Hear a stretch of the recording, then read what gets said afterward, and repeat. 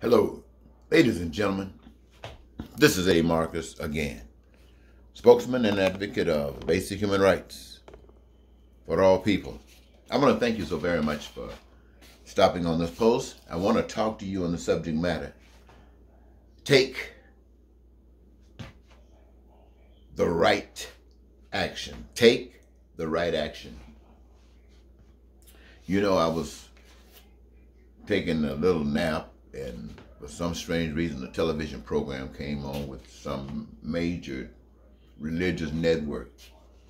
And this guy was saying, you know, thanking the people for stopping for their program, promised them that if they stopped there, they were going to give everything they had to make them feel better, so that when they leave, they could feel appreciative that they came there, they got something.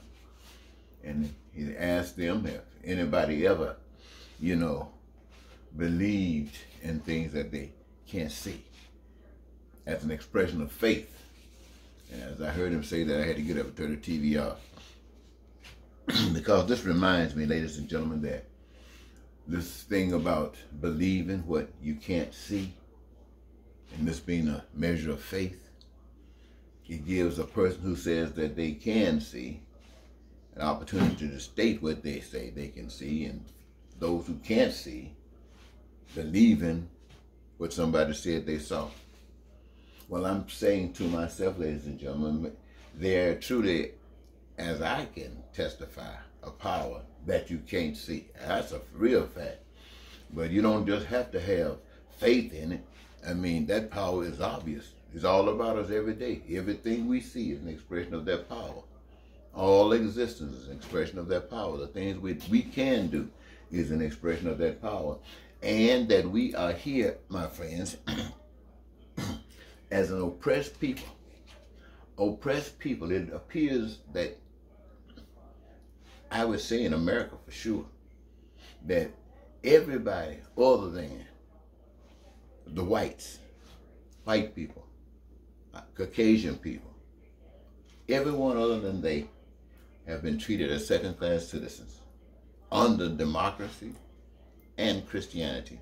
Under democracy and Christianity, we have all been treated as second-class citizens. And most of us, or many of us, for over 400 years. I know it goes further back, but for some reason we've been focusing on 400 years. I guess something is supposed to happen. Well, if it's going to happen, it's the time for it to happen is right now. Right now we know that there is no way that this democracy and this religious system is going to do any more changing than Donald Trump is going to change. It's not going to change. So you have to get rid of Trump, get him out of the way, get the system out of the way by exposing. Look, it is nothing but hell, pure D hell. And let me tell you something, ladies and gentlemen. Every last human being on the face of this earth is responsible for the hell of this earth. Every American is responsible for the hell that is America. But all human beings are responsible. As long as there's anybody that's suffering.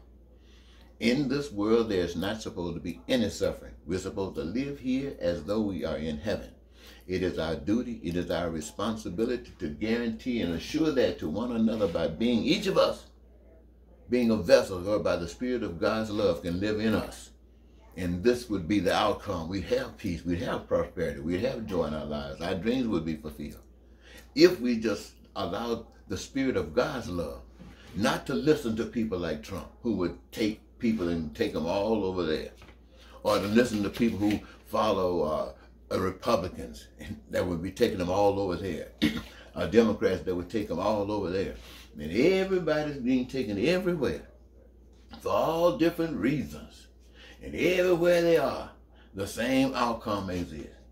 Pain, poverty, crime and violence, or prison, all the stuff right there. Why? Because it's away from the plan of God's love. These things about the people in power, they claim the power. They want to be treated as we say God is. They say, well, you can't see God living high on the hog, but you can see them. So they want to live on Pill Hill. The religious leaders want to live on Pill Hill. They want everything just the same. And nothing wrong with that.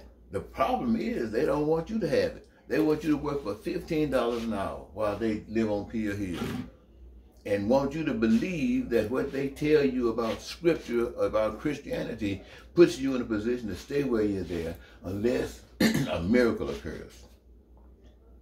That is, maybe you play sports, or you got something they can exploit and make more money off. See, the truth of it is, ladies and gentlemen, is this. We were made to live on this earth together, each of us having a gift, given the chance to exercise that gift, and making sure that everything that we need is available to us. And we exercise our gifts and all of the things that we need for the survival, everything that we want, everything that we can imagine, it is before us to create. That's what we're here for, to create, so that all of us can experience the wonderful, great joy of God's power. And it doesn't cost you a penny. You engage yourself and you create food. You create everything that you do now. It just doesn't cost you any money, because God doesn't charge you money. There ain't no money in God's plan. That's man's plan to keep you suckered off. Now, I've told you this. So I'm going to say what I've shared with you is no good. Tomorrow you wake up. Well, see, we do have a system of government. You just can't stop on the dime like that unless you were born again. And now I know you're not born again. I'm just introducing you to being born again. This stuff would have to, you'd have to think about this. You'd have to see it. I don't expect you to do that you can't see. You got to see God different. You see, the world can't do it, so see God doing it. Use your imagination. See God doing it. Use your imagination. See God fixing the problem. See God fixing it. And know that in order for it to actually happen, you're going to have to be an instrument of it. But it's okay, because you're not going to be the only one. We all are going to be instruments, okay? And we all going to do our thing. And so we're going to teach the world by resisting this stuff that causes pain. We're going to make sure that everybody got what they need. Everybody got housing. These are our main focus. We're not worried about the protection from powers that be, war, stuff like that. We got that taken care of. I mean, America's built that way. And we're going to even be better than that. Not to threaten anybody, but to just make sure if anybody go crazy, it won't have an effect on us. On the other hand, we want to make sure that whatever you need, everybody, blacks, whites, and all in between, you got a career, do it. I want to see, God wants to see, we want to see all of you do your thing. And let us all shine. And let us rejoice. Forget about this old stuff we've been hating each other about. Forget that. This is a new day, okay? Talk to you later.